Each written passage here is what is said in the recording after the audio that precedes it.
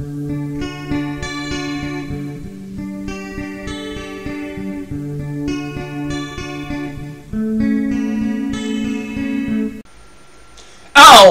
this one's for all of you guys out there who want to have an enlightening experience when using your computer.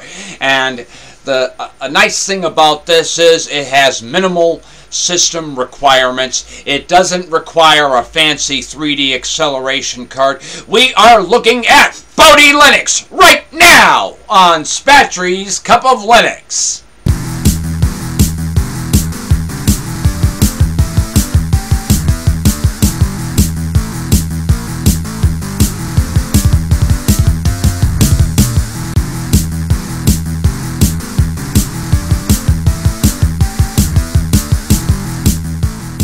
Alright, let's begin! First, what I decided to do is I'm going to take you from the boot live CD process so that you can see everything that I'm doing in today's demonstration. And we are actually looking at this together. I have not had a chance to look at the new Bodhi Linux, so please be aware of that. Just in case I get one of you guys out there saying, "No, you forgot to look at this, you forgot to look at that, blah, blah, blah, blah, blah." Okay, here we go. First, we're going to press Live Install here, and it will start loading up the system. Alright, now, the first screen that you're going to see, it's going to give you some choices here as to what you may want to set this up for. You can set it up as a bare system. If you have a nice graphics card, you can set this up for compositing. A nice little desktop experience that has a panel on the bottom. They have a fancy design. A laptop or netbook configuration, a tablet configuration, and then of course if you want to use it as a tiling window manager, they have a setup for that as well. Now obviously I am not going to review each and every one of these, so I'm going to go with the laptop netbook configuration. Then I'm going to press Next. Okay, and now it's going to give us some choices for themes for this. Interestingly enough, this download was not very large in file size. It was just under 500 megs. So let's go ahead and pick one of these out. Notorious Dark. And then I think I'll go with the dark theme. Why not? I've always been into the darker themes. Okay, and as you will see here, Bodhi has some wonderful compositing and eye candy and special effects, and guess what? You do not have to have a fast processor for this. This doesn't have very heavy system requirements. You can see that you have a nice little panel here, and this is all software rendering, all these effects that you're seeing here, which I think is absolutely amazing. Okay, so it looks like we've got LXTerminal, which is lightweight, an install icon, the file manager, and then the Midori web browser. Let's see what file manager this comes with.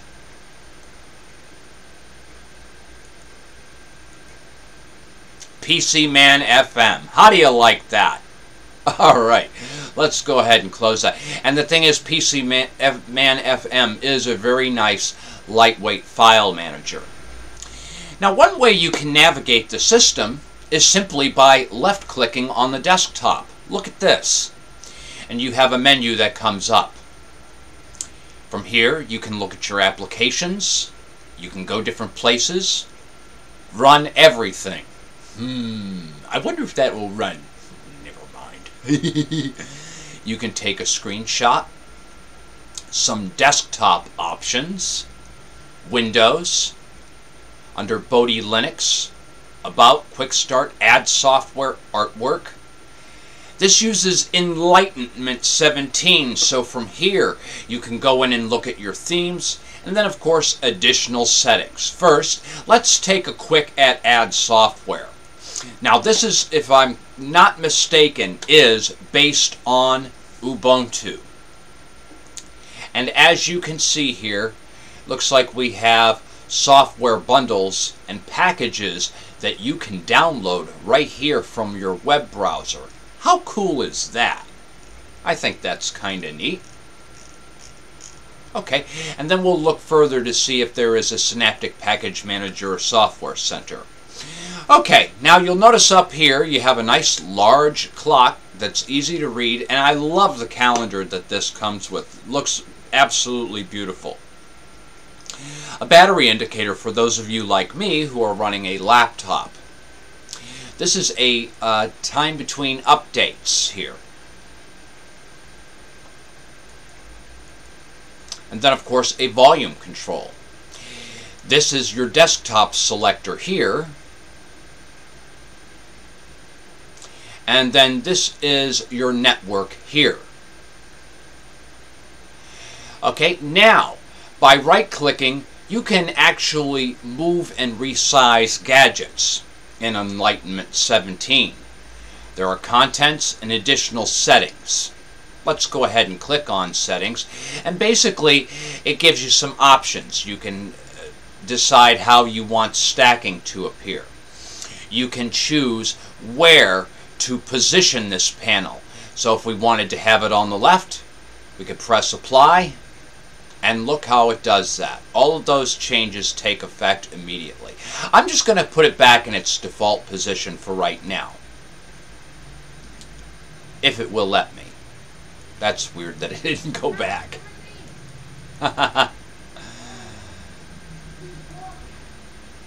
Alright. And then it looks like we have an empty spot here. Okay, moving right along, let's see what else you get with this wonderful operating system. In Applications and Accessories, you get Elementary Test, File Manager, Leafpad, and LXTerminal. In Preferences, you get Elementary Configuration. You can change your language settings. LXDM Auto Login. An NTFS configuration tool. Preferred applications, software sources, and then of course the wonderful Synaptic Package Manager. Just Elementary Test is listed in Programming, and then of course the lightweight Midori web browser, and then of course a private browsing session as well for all of you doing questionable activity on the internet. Okay. Alright, let's see what else we have. In Desktop, under Virtual. Okay, we have a desktop switcher here in case you decided to remove the desktop switcher from the panel. You have shelves, and that's what these are called up here. These are actually called shelves in Bodhi Linux. Okay, and then Windows, you can clean up Windows, and then lost Windows. I've never lost my Windows before. Well, I lost Microsoft Windows. Okay. Okay, so we've already took that Add Software. Let's have a look at artwork here.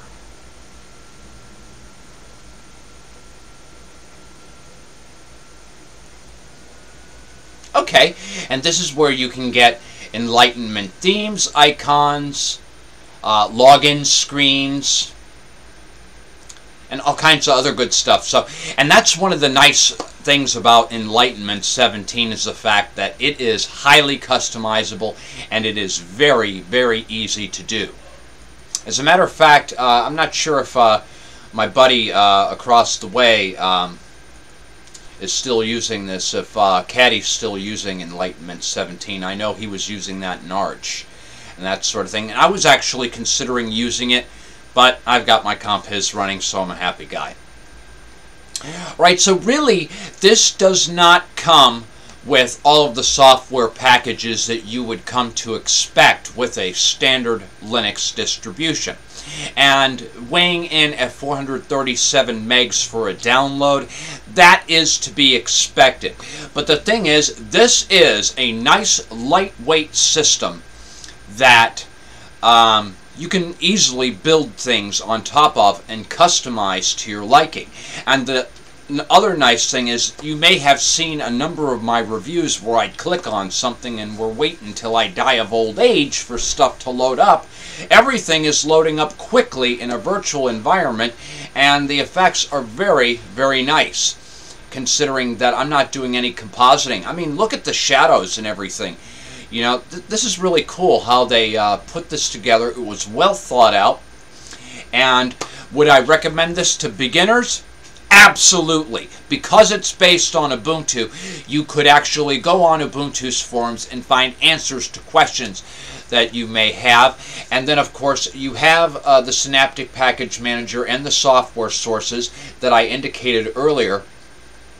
For let me go ahead and pull that up here again. Where was that? Is that under Preferences? Yes. So you have the software sources where you can easily add your PPAs and that sort of thing right here. And then, of course, you have the Synaptic Package Manager for grabbing any applications or whatnot. So, all in all, very nice. I recommend, though, if you're going to use this and you're going to download a lot of software through the Synaptic Package Manager, make sure you have a good internet connection for that, because this doesn't come preloaded with a lot of the software. All in all, I'm very pleased with how Bodhi Linux is looking. I'm also very pleased with the way that Bodhi Linux and E17, the E17 desktop in general, is looking. I really like how this appears. It's very, very nice.